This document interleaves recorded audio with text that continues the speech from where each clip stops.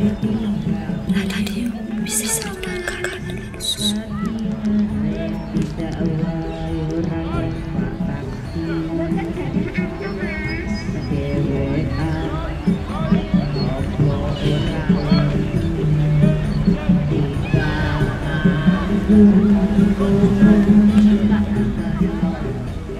Kawan-kawan berlatih keseniannya masing-masing. Mereka ngajak aku rekam, tapi aku lebih memilih di sini duduk mereka. Suasana saya ini seperti di dalam sendiri.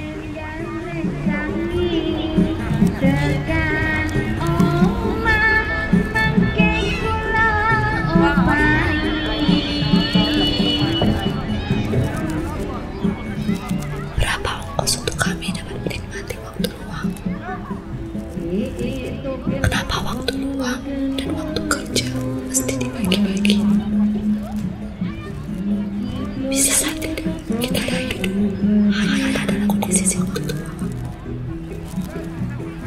Semua orang bersesuaian, semua orang tidak ada kerja.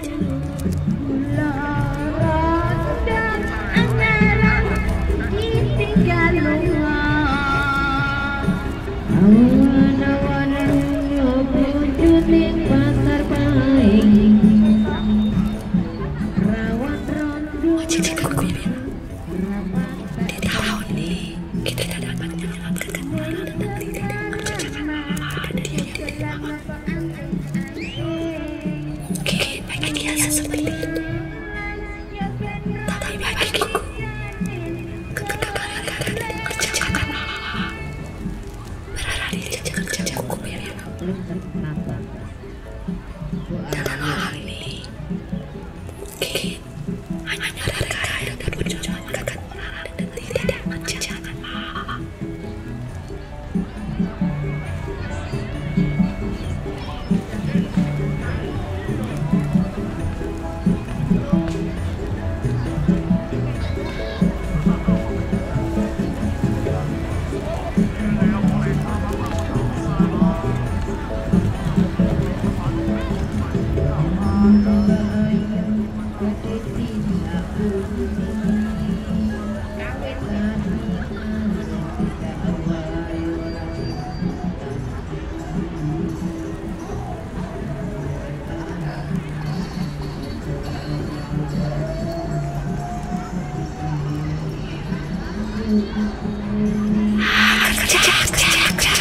Kerja.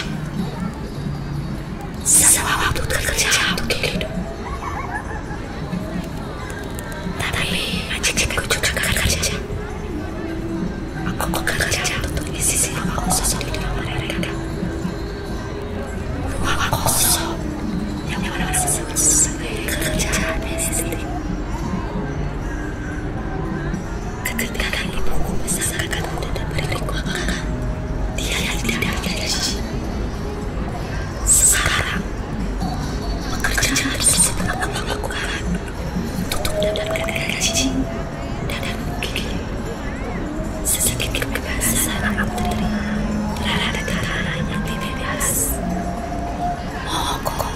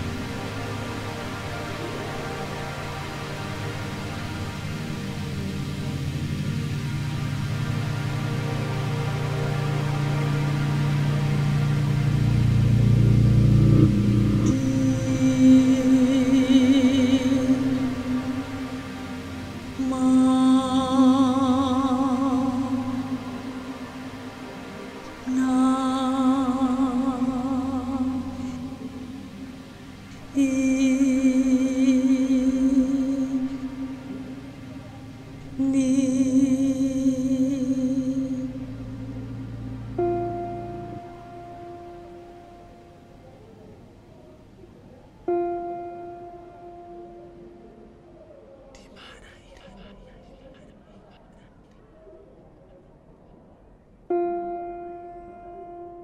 mana ini?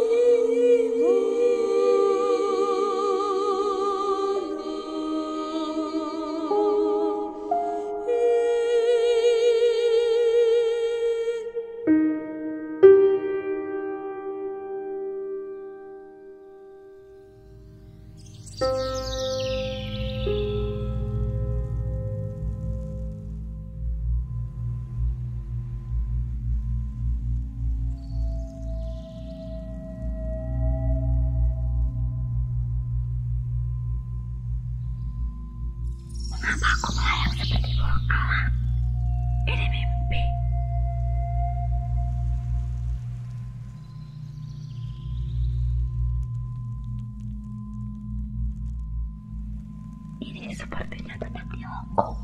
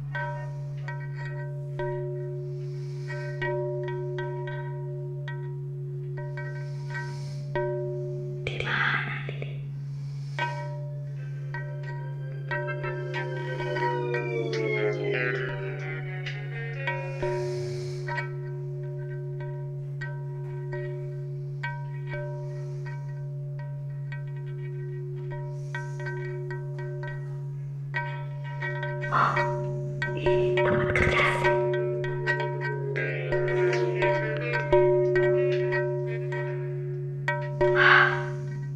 Tapi kok bisa tertidur di sofa dengan nyenyaknya? Apa dia tidak takut majikannya akan memarahinya?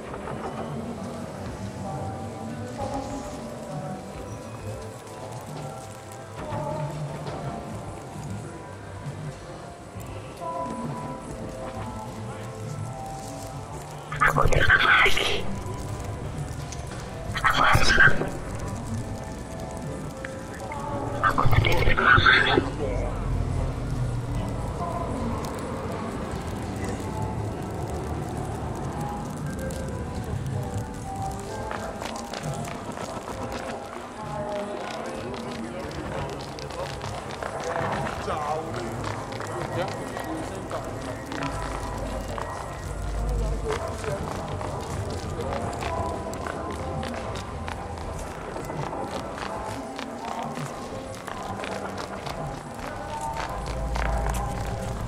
semua laki-laki di kampungku, semua orang di dunia ini senang sekali nongkrong. Mereka hanya duduk di pinggir jalan dengan kursi plastik reog. Beberapa mengulas setiap beberapa detik sekali.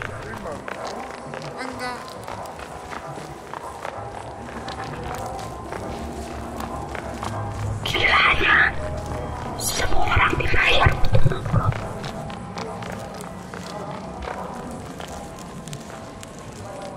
Ada orang bangun tidur, didatangi orang berdasi yang hari-hari bawa amplop. Dunia ini sudah kembali. Orang nongkrong pun dibayar.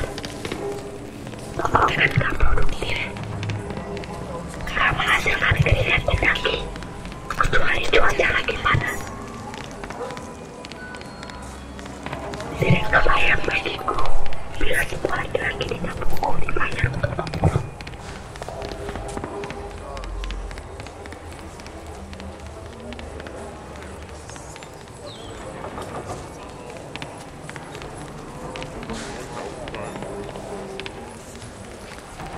Meskipun aku sudah mencubit pipiku sampai perih, kok aku gak takut-takut ya?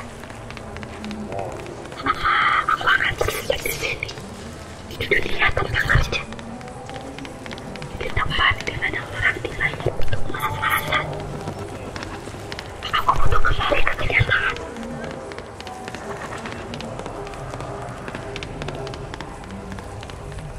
Seandainya aku terperangkap di dunia ini pun, aku hanya menjadi setan kasar yang terbang berpahala. Melihat bagaimana dunia bisa terlihat indah seperti ini. Apalagi yang kurang dijana seperti ini. Bikinkah ketimpangan itu ada? Kalau semua orang dibayar untuk malas-malasan, lalu siapa yang bekerja?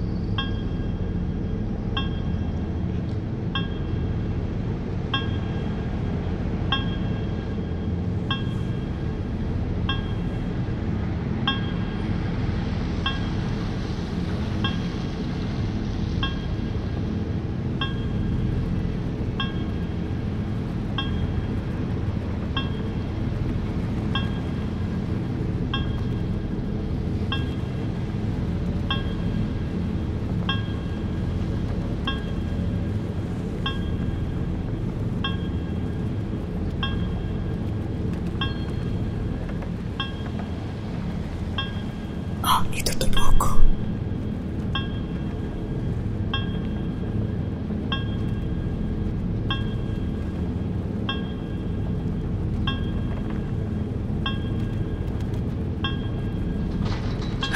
Betapa indahnya seandainya ini kenyataan.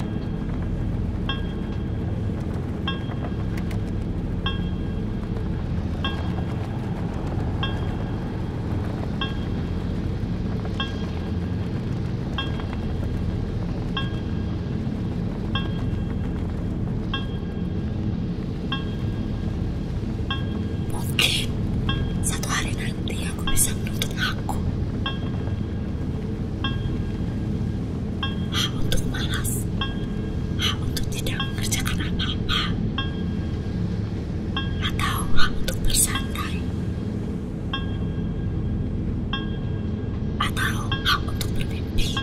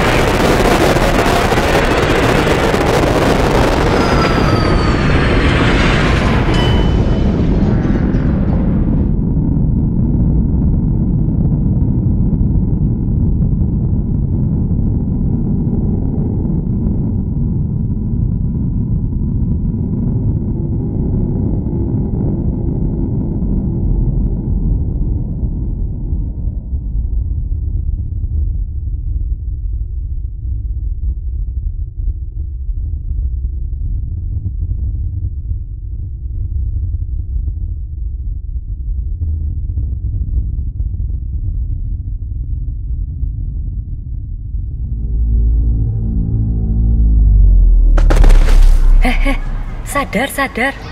Hah? Kamu gak apa-apa? Ngeri banget lihat kamu barusan. Kayaknya kerasukannya kelebihan deh. Oh, kira kamu acting barusan. Tapi ternyata beneran kemasukan. Aku dibawa tadi. Dibawa ke dunia di mana malas-malasan adalah komoditas. Hah? Tapi banyak pertanyaan yang tidak ada jawabannya. Minggu depan jangan ikut cacitan lagi deh.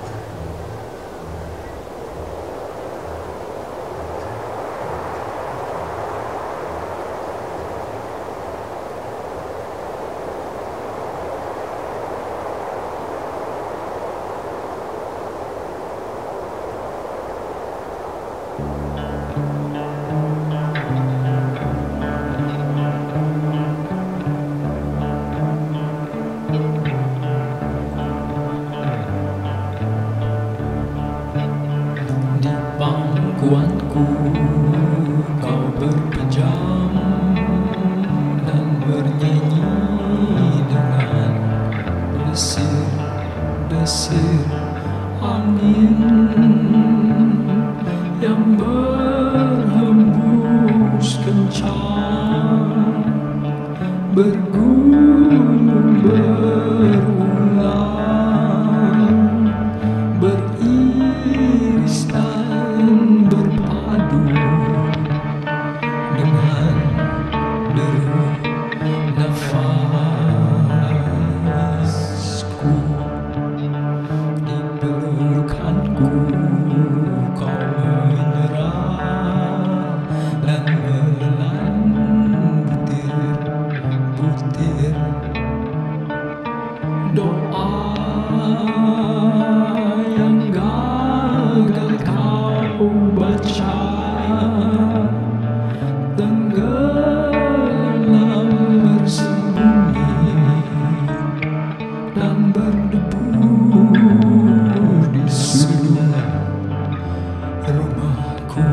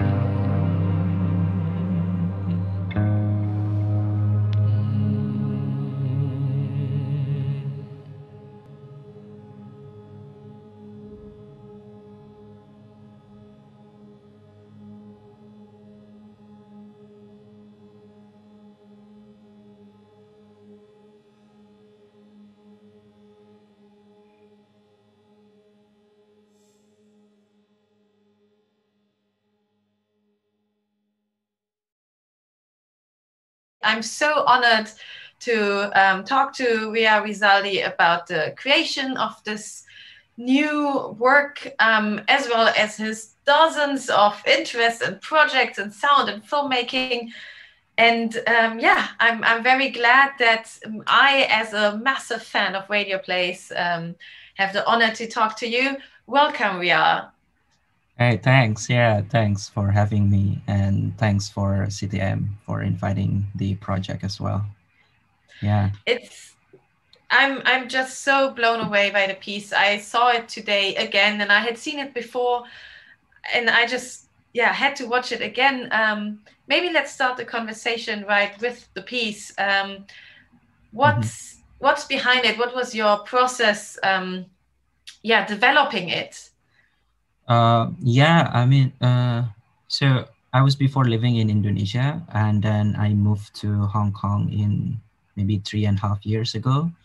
And since I moved to Hong Kong, I kind of like, befriend with a lot of, especially like domestic workers. It's because there's no, in terms of like the idea of domestic works, it's something that somehow being neglected, or not, maybe not neglected, but kind of like, less discussed than the manual labor. So I guess that's also why they always, especially the domestic worker, always say, we cannot be replaced with anything.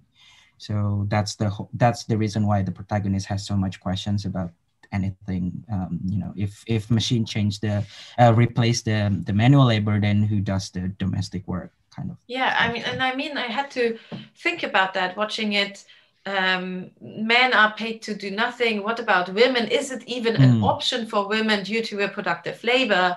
You mentioned how you talked about sensitive topics with these workers, and I mean, the situation of domestic workers is very something that is talked about way too little, and often they are in really bad working conditions.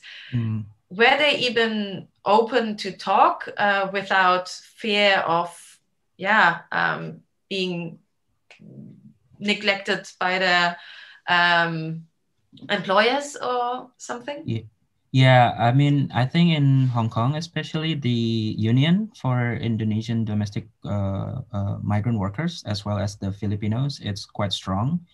So so sometimes they are actually the one who are sometimes they are actually stronger than the just factory union in Hong Kong, especially. And some of them are also kind of like not really open to tell their story because they're somehow afraid with their employers. But because of the unions, and then there's also a lot of kind of like activists involved in the scene, especially in the domestic worker scene. So they're kind of open and actually they're very active in terms of organizing and mobilizing as well. So yeah, I think, for example, like when I say that I want to make this project, and they're just like totally open with this discussion and stuff like that. So that's kind of cool. Yeah. That's fantastic. We have already one question from our live chat. And since it ties in quite well with what we talked about earlier, I'll just ask you already. And the question is, I wonder if in your vision we need the cancellation of the notion of work by the full automation to feel free, or the cancellation of the notion of capitalism, or if these coincide. That's a very deep question. So what do you think? Yeah, I mean, that's really interesting, because it's like, for such a long time that the idea of work is always entangled with the idea of capitalism, and then it's totally different than, for example, like, I guess the protagonist somehow talk about that, how her mother raised her without even ask for money, like it's just pure love. It's just like pure for her. And then I guess it's true. It's a cancellation of capitalism. Capitalism is much more kind of like, I don't know, it's much more foreseeable. Like, it's much more doable than maybe the cancellation of work. But that we also have to kind of like always rethinking the notion of work itself, like what is working, what is labor, and then what's the idea behind work and stuff like that, I guess. I don't know if that's answering questions, but yeah. That is a very optimist view. For sure. Of capitalism is much more doable. I hope you are right, if I may say so myself. Well, because while watching, I was thinking it's a completely different situation, of course, for a domestic worker than for a creative laborer, maybe like you or me. Yeah. But capitalism has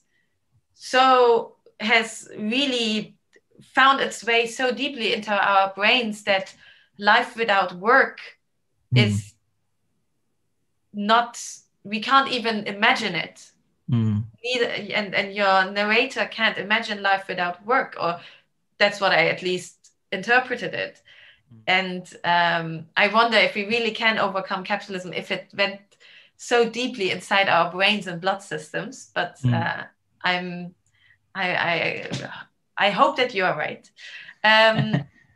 But talking about work, maybe go to much more to this work we've seen about the drawings that someone labored on, and which are absolutely beautiful. Jan asked in the YouTube live chat already who made these beautiful drawings. Did you make them or did you collaborate with others?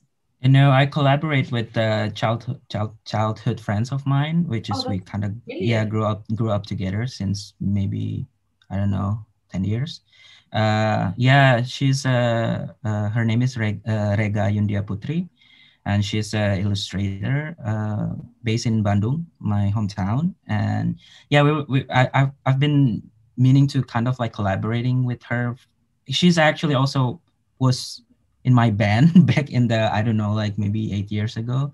We had this kind of like noise band and we played together. She played trumpet, and then yeah, we always talk to have a collaboration. And yeah, and then I was just like asking her, do you want to, I have this script and then I have this story, what do you think about it? And then she just like, yeah, let me think how to kind of like illustrate that the script and then the audio pieces.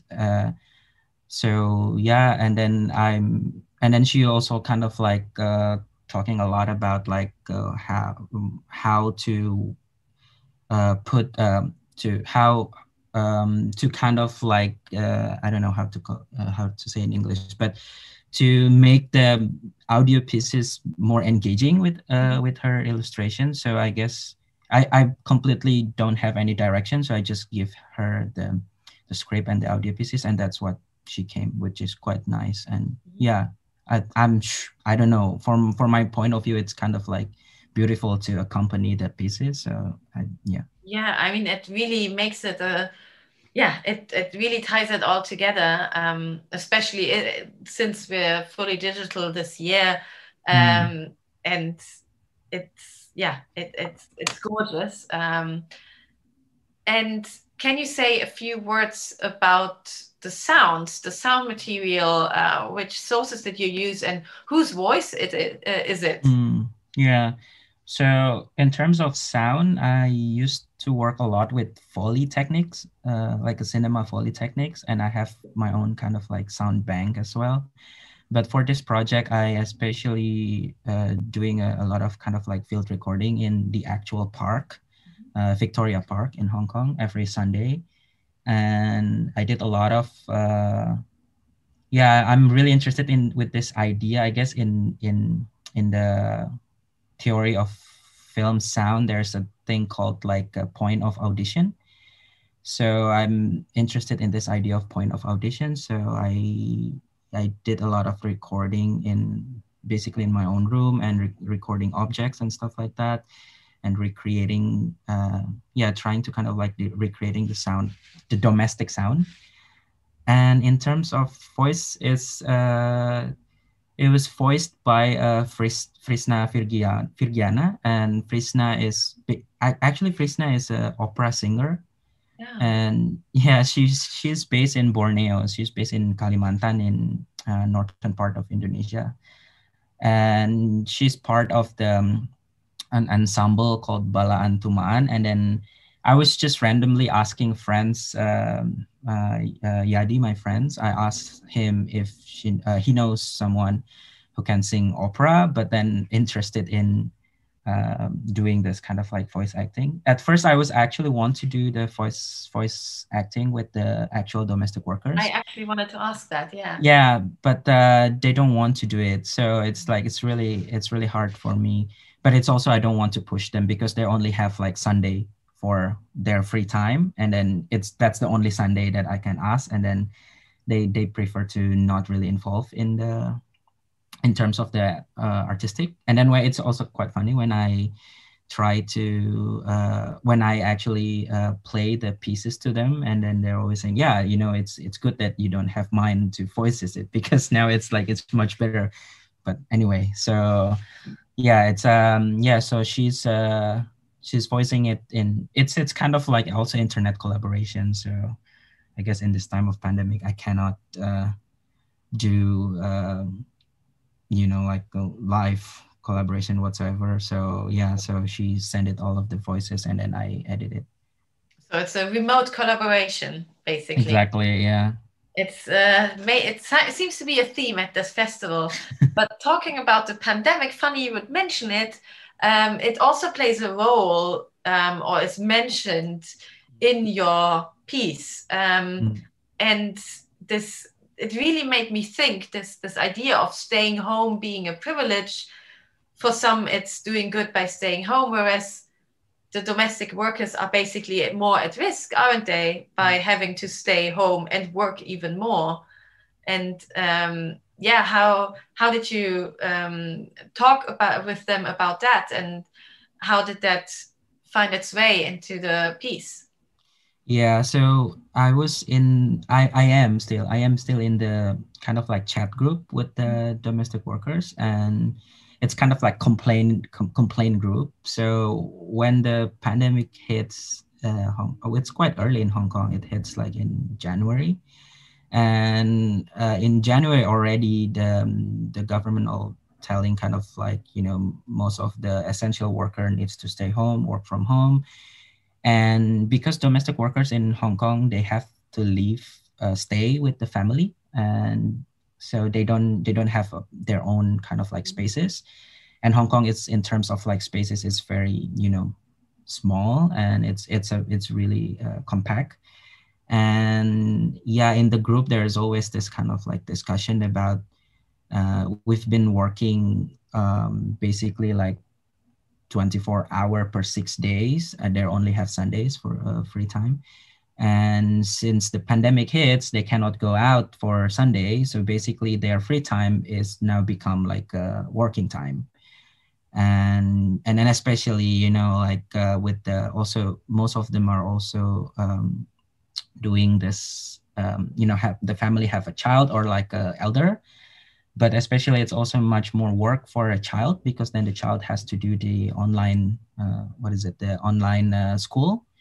And they have to also like, accompany them and stuff like that. So yeah, it's something that they are discuss a lot about that. And until now, when everyone's work from home, there's no solution for them, like how to actually, because they cannot say that I don't want to work. Otherwise, you can just like kick out. And yeah, so that's the discussion, and I find it like quite interesting to put it in the piece as well, because I also have friends who not the domestic workers, but basically like essential workers, like medical workers who are currently work in Indonesia, and since the pandemic, it's basically like every day 24/7 it's just working. Yes, and this, I mean, when the narrator either dreams or not quite dreams yet and sees no one in the park, isn't that also a result of the pandemic, when no one can go actually and have a life? Yeah, well, yeah, in a way, yes, but in the story, in the dreams, it's all about that the park, it's now become less people, because everyone have their own kind of like activity, which is sleeping. And yeah, so that's part of it. But yeah, park, it's really essential actually in their, as not park but public spaces. It's really essential in their activities. We got even more questions, and some of them actually are questions I wanted to ask. So apparently we're all thinking the same. And I would like to ask one of them, or both of them actually right now, because they tie in also with this idea of the dream that we just talked about as well. I'll just read them. Dreaming on something in a different way than it seems like a real labor. Your reference to culture which enables trans states. How practical is it creating an alternative, more fair world?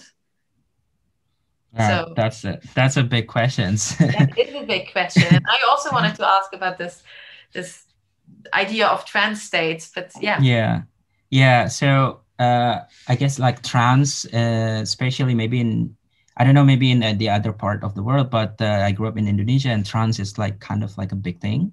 Yeah. Yeah, especially like you have this, and the domestic workers also do that in Sundays in Hong Kong Park. They do Jaranan, Jatilan, and all of this trance dance. I guess in this piece, it's like the trance is kind of like the reflection of being out of our world kind of thing, you know, like the world that they are inhabit now. It's the reflection how they can get out from there and then start to think about something that they cannot think before, you know, or even possible to be, you know, yeah, or even possible to think of. So in terms of the questions, like how to, I don't remember, how to make a fair world, right? Yeah. How practical is it creating an alternative and more fair world? Yeah, I don't know. I don't know the answer for that, but it's a really interesting questions because it's like whenever you ask someone after, you know, they had trance, most of them don't remember like what their experience is. It's kind of like skipping time. Yes. So yeah, I guess I kind of in this piece I kind of want to play with this idea of time as well, like how it becomes slow and you know, in the real supposed to be real world it's like skipping, but in this piece it's kind of like you are actually going to some places that are everything is slower than the actual uh yeah, actual speed of the of It really the world. felt like crawling under my skin. This how slow time got, especially in that, I would say, dreamy middle part Mhm. of the play, and absolutely fantastic. Yeah.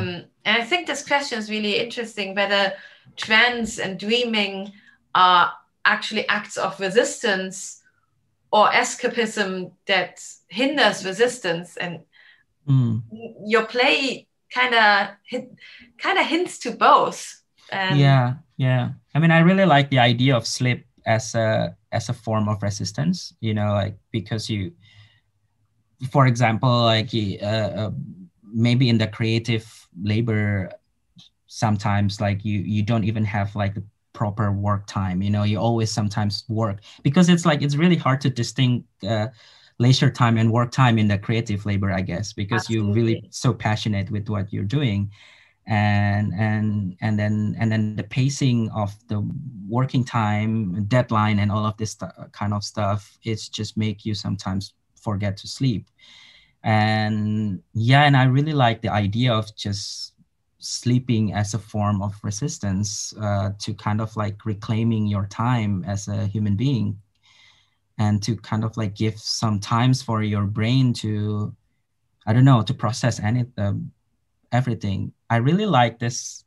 I guess it's also something that I get really inspired by the notion of slow cinema. It's kind Mm. of like the movement of, you know, you have films that actually make you sleep, and you go to cinema, it's actually to kind of like having your own non-productive time. Basically, could be productive. Dreaming could be really productive, but in terms of physical bodies, yeah. So I guess it's like something that come across in my mind, and I'm trying to reflect that in this piece as well.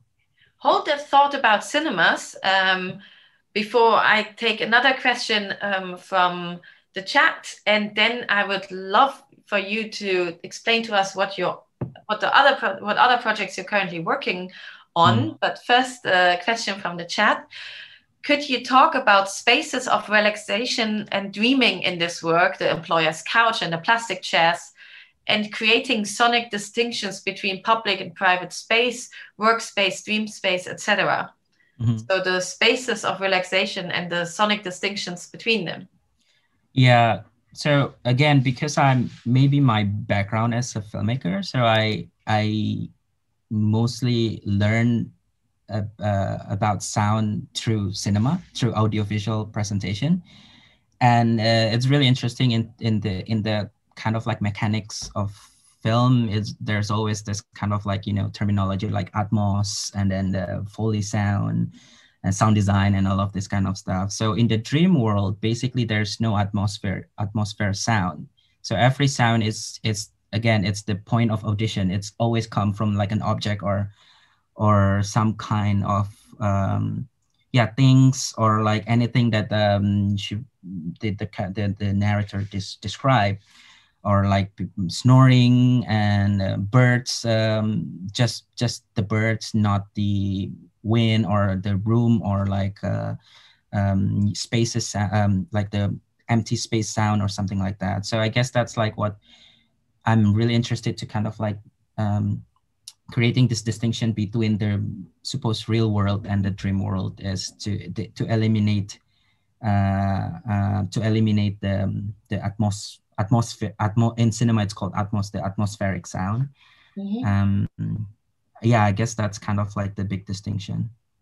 Yeah, I'm especially, I mean, it was quite by using field recordings, it felt so immediate, and the different sonic atmospheres really felt so intimate and real. I thought that was really an amazing feature of the piece. But you just mentioned your background as a filmmaker, and you started out as a sound-based artist, but I'm now doing more cinema, and you lived in the UK. You're from Indonesia, but you lived in the UK and now in Hong Kong. What are you currently working on? Where does all that inspiration now flow to currently? Yeah, well, future project. I'm currently actually making features films, like full features films, and it's all about the mystic, like Japanese mystic in the Mount Merapi, and how it's kind of like also a bit related. It's all about trance, but it's more about like the conversation about the Merapi from the perspective of mystic and volcanologist. So that's kind of like, I guess that's a broader idea. It's to make a film about mountain, especially the volcano, the Mount Merapi, but from the perspective of the mystic, which also related to trance, and then volcanologist, which is very scientific. So yeah, I'm hoping to... The juxtaposition basically between... I see that as a theme in your work, the juxtapositions between the things. Yeah, I mean, I'm really interested to kind of like see things collide, you know, like either scientific or like between scientific and really like, you know, like cosmology and sometimes also like spiritual and superstition, even pseudoscience and all of this kind of stuff. Yeah, I'm interested in this kind of like mix of ideas. And can we expect more radio plays as well from you? Is there more coming? Oh yeah, maybe I mean, this is actually my first radio piece. I've been thinking a lot to make a radio piece, so I guess, yeah, I'm really honored to have this first radio piece in CTM actually. And I'm thinking, yeah, maybe someday I kind of want to expand the idea of radio piece and playing a lot with narratives and the limitation of also like, you know, broadcasting and radio and sound. And I guess that's something that I also interested in doing maybe in the future. I think audio has a different kind of intimacy compared to audiovisual media. And maybe as one of the last questions, what was for you working on this the greatest difference between your work as a filmmaker and a researcher and doing an audio only piece? Oh yeah, it's a totally big difference because, well, I mean, even in my in my recent films, I also kind of like pay sometimes too much attention to the sound, but I mean, you mentioned you have your own sound library. That is sounds like you're a sound nerd. Yeah, but for this radio piece, it's totally different because I don't have. Usually, I have this kind of like images in my head before when I make films, for example. But for the radio piece, it's really based on like on the sound itself, and you know, because I make this radio piece really heavily influenced by my childhood listening to like really a lot of radio play, and especially the horror radio play. They have a lot of really interesting like sound effects and sound design. Also the kung fu one. So I'm actually starting when I work in this piece. I start from that kind of like thoughts of inspiration coming from the sound, and that's the big difference, I guess, from making films, because when I make films, it's always comes from the images first. Even this radio piece, there's the idea about the domestic workers and work, but I didn't expand that idea after I find the right sound. So yeah, it's the big difference is just I started a lot with sound in this piece. And you work a lot, and you just mentioned the next project you're on, but you also have a piece running in a film festival, right? Can you tell us a little bit about that? Yeah, whoever in Netherlands, my film's Tellurian drama will be played in Rotterdam Film Festival next week. Congratulations. Thanks. Yeah. So if you are happen to be in the Netherlands, it's online. Well, it's online too bad, but what I can do. But yeah, it's a new. It's not really recent. It's last year work, but it's still have this kind of like a festival life now. So yeah, if you are in Netherlands, please do check. Sounds brilliant. For now, I'll definitely go back and listen and watch, or in Hong Kong. Yeah. I'm traveling to Hong Kong. Yeah, thank you everyone. See you soon. Bye. Bye bye.